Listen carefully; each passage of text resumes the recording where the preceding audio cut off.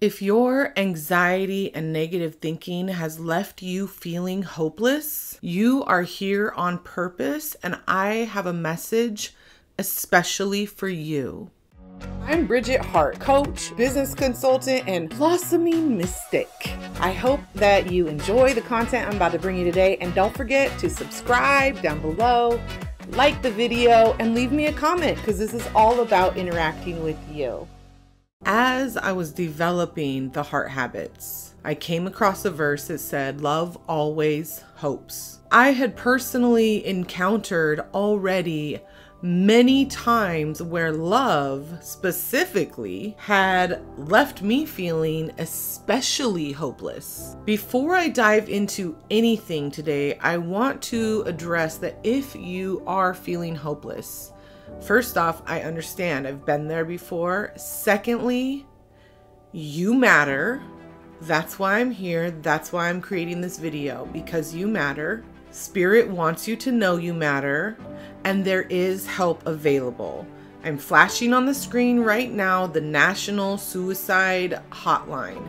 Call, text, do anything you need to do to get help if you need help, okay? We want you here. I want you here. And today's message is hopefully going to be something that will give you some specific steps to take to cultivate more hope in your life intentionally. It's a skill that you can actually learn, practice, and get better at. But it turns out that hope, scientifically speaking, is also an outcome of practicing the 9 other heart habits. I didn't know that when I started this process, but it seemed quite fitting that that's how it worked out. So the heart habit is hope.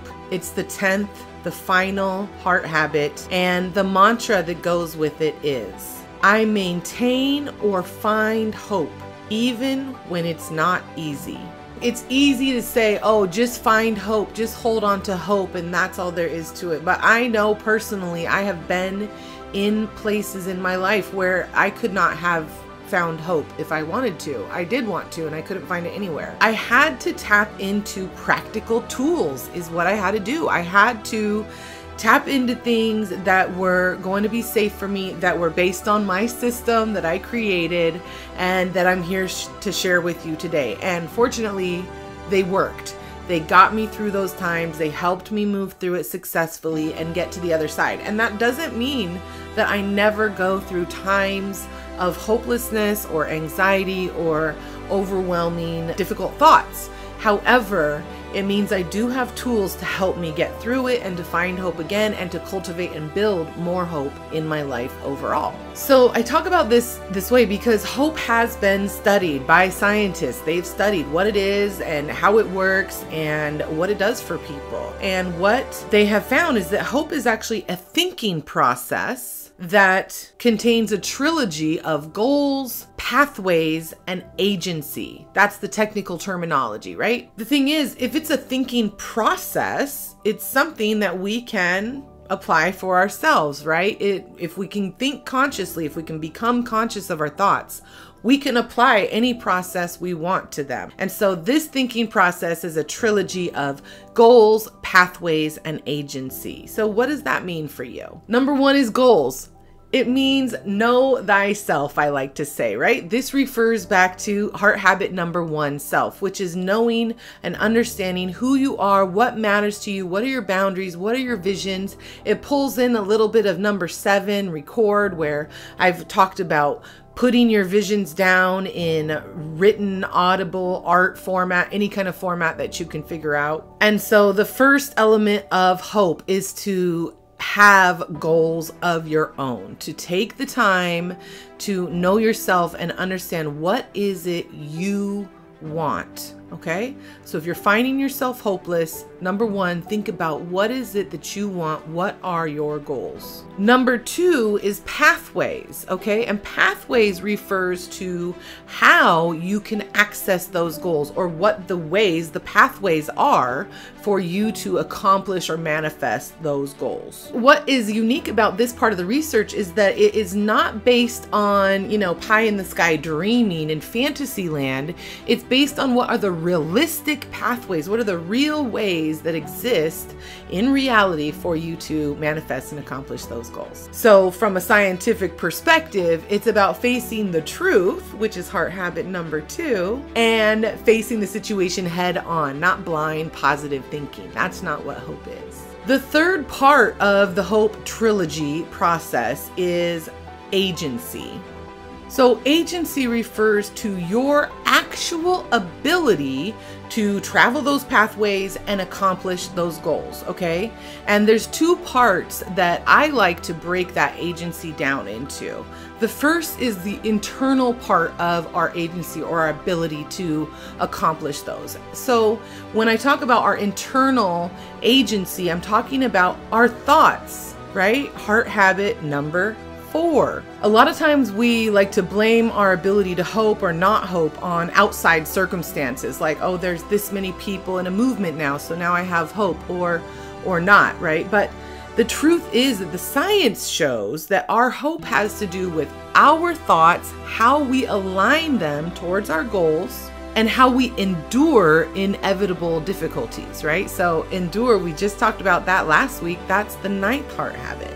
So by consistently practicing the heart habits, you will find that you have the capacity to access hope, because you will have developed some tools that allow you to tap into, okay, what is the goal? Even though these outside circumstances look like this, what is my goal? What is the realistic situation? What do I have around me? And how can I move forward in this situation in a way that will still advance me towards that goal, even if ever so slightly, even if it's just in staying alive for another day. The final crucial, most crucial piece of hope, and it's kind of the piece about hope that differentiates itself from all the other habits and ties you in. So when I talked about pathways and agency, what the piece that comes into play there is now your community, or your connection to the outside world, to the world outside of your body. Okay? It's in connecting to our community that we really find out where the pathways are to accomplish or manifest our goals, right? We don't have all those pathways within ourselves, right? We need things and supports and people and resources in our community to help us understand and utilize those pathways. And as we understand what those pathways are, we can understand more our agency or our ability to travel those pathways to accomplish those goals, right? Because now we understand what our team looks like as well, what our partnership, what our network, what our net looks like. I love Pamela Slim's new book, The Widest Net, right? Because in the widest net, we all catch plenty for all of us, right? We have a great big net of people. And as we're connecting to one another, our hope can rise, and it's easier to have hope because we can tap into even reserves from other people when that's really what we need. All the other heart habits play into it. If you really look at them, nonverbals, as we are being more conscious of our nonverbals, we're able to develop relationships with other people where they have space to be themselves. We have space to be ourselves. They are trusting relationships. They are edifying relationships that build each of us as we are part of them together. When you're struggling with the habit of hope, you'll probably find yourself feeling really resigned to the circumstances around you and pessimistic and worst case scenario, hopeless. If that's the case, keep in mind, there is help. See below. If you're not quite there and you just want to work on developing this habit, these steps will help you. Implementing the whole heart habits will help you. I'm going to share a video next week that gives the big overview of the entire tool, of the entire framework. And I hope it's helpful to you. I hope it is something that you're able to use to increase hope in your life, because when you have practiced this habit consistently and begun to build this habit into your life, what you're going to feel is optimistically expectant regardless of the circumstances. You're just going to be able to walk around knowing and understanding the truth and devastation of what we're dealing, and still knowing surely that better things are coming and that we are going to work together for our better good together. So I hope that I'm able to spark some hope for you in this. I hope. And I hope you enjoyed it. And I will be back next week with an overview of the whole heart habits and the framework that you can use. It'll include a PDF you can download. You can see it for yourself. You can use it. You can print it out, fold it up, put it in your back pocket, use it for yourself anywhere you want to go. In the meantime, if you have any thoughts, leave them below in a comment, like the video, subscribe to the channel. I will see you next week. I love you.